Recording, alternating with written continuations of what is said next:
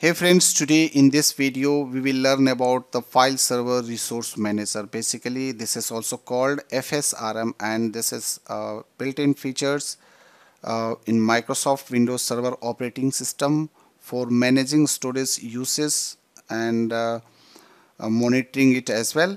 So you need to just install this FSRM first in your server operating system. Then you can control and you can use the features and capabilities of file server resource manager or FSRM. So let's start.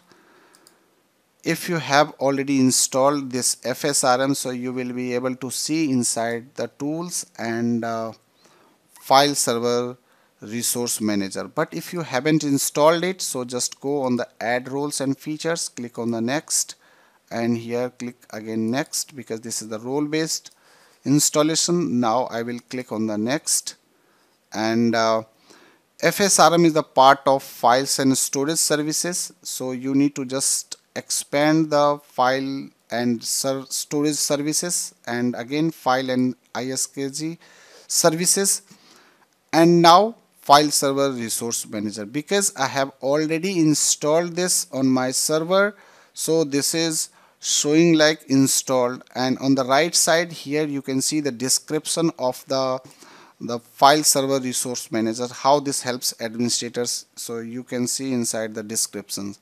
If you want to learn about file server resource manager in detail, so just go on my web blog website, that is infoelias.com, and here you can see I am just writing blogs on various technologies.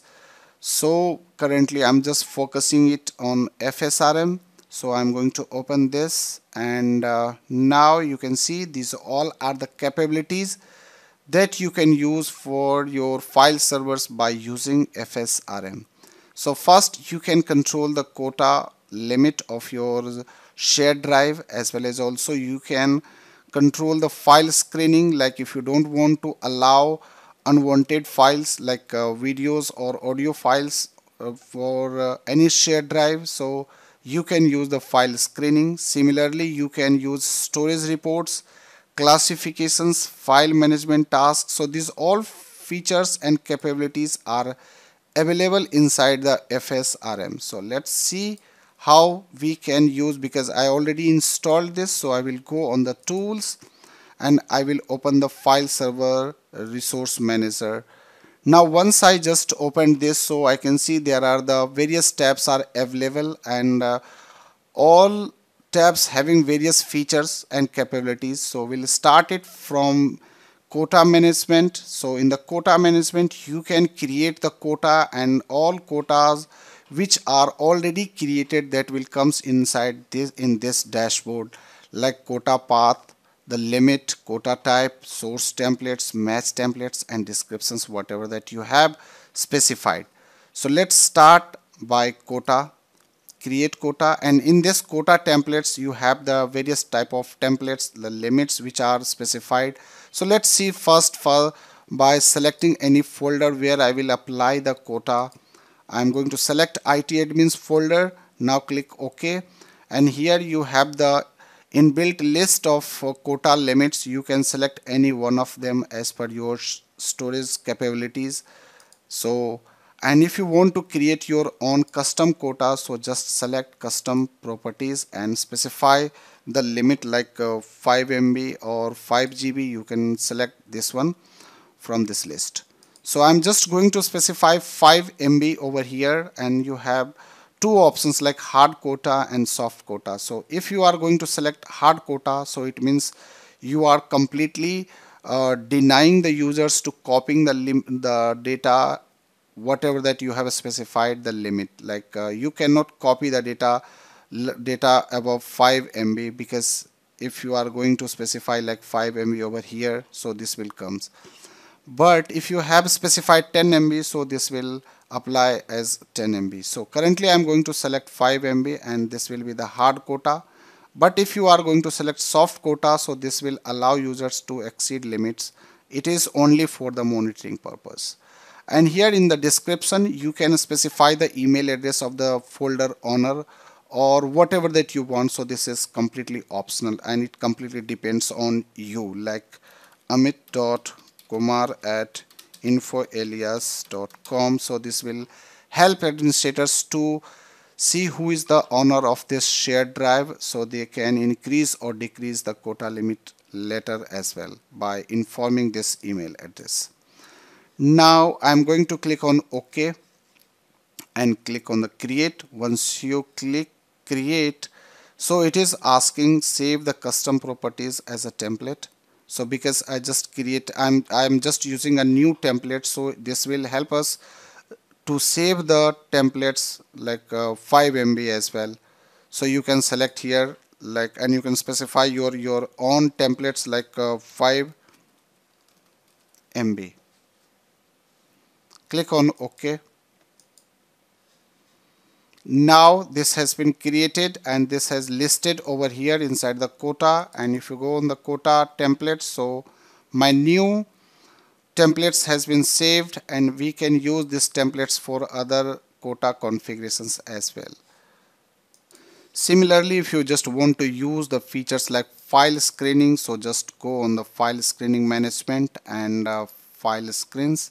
Here you can create your file screen. Suppose if you want to just block the audio or video files for all users on this path, so you can select the path and you can specify the type of files that can be prohibited on this shared path or on this folder. And you have more list over here and you can select any one of them. But if you want to create your own custom file screen properties, so just you can select this one and you can specify the files and file types, and you can send the email notifications as well. And suppose I'm just going to select this one. If in case anyone who is just copying audio and video files, so you can configure the email notifications, like who had attempted to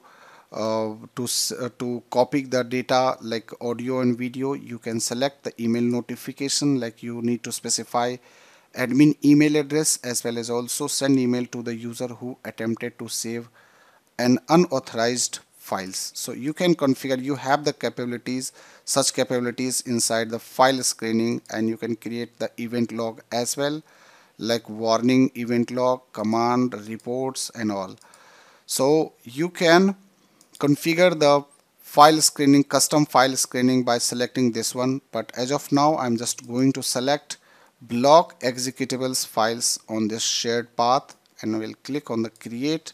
So again, this has been listed inside the file screen dashboard. Similarly, how we have just worked with the quota templates, you have also options like file screen templates.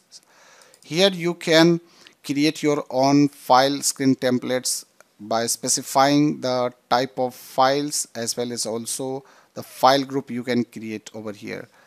Storage reports, in the storage reports you can either you can schedule a new report task, or you can generate reports now by checking like duplicate. If you want to see the duplicate files and you want to generate a report in HTML or XML or DHTML or CSV or TXT format, so you can do this by using the storage report management.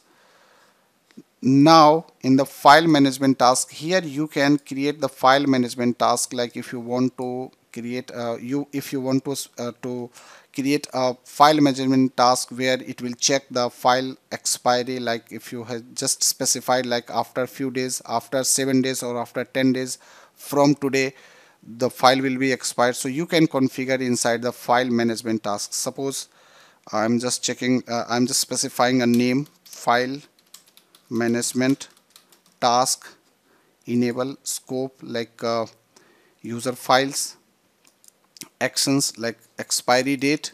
You can specify the expiry directory. Here I've just specified the expiry directory, and notifications. Similarly, you can just create the notifications how we did inside the file screening, and reports will be generated as per your requirement. Conditions, like what are the conditions need to be checked. So days since file was created, days since file was last modified. You can just select any one of them and you can specify the file name parameters as well, like extensions you can specify all docs, all xls x files, and any financial name is coming inside the file name. So you can just select any one of them and specify the conditions and schedule, so when it will be apply or when it will execute. So these all features can be configured inside the file management task. So you have seen how this file server resource manager helps administrators to managing the storage resources in their IT infrastructure or any organizations. So by using file server resource manager, you can use these all features and you don't require any third-party applications for managing this quota management, file screening, and storage report management. But if you want to use any capabilities of any third-party applications, so it is completely depends on you how your infra is just asking to applying any features for your file servers. Thank you for watching this video.